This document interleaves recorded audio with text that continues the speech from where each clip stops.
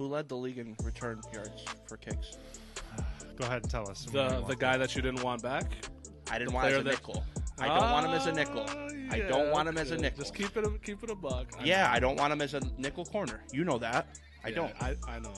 Say You his guys name paid for him the like a pod. nickel though. Keisean Nixon. I know.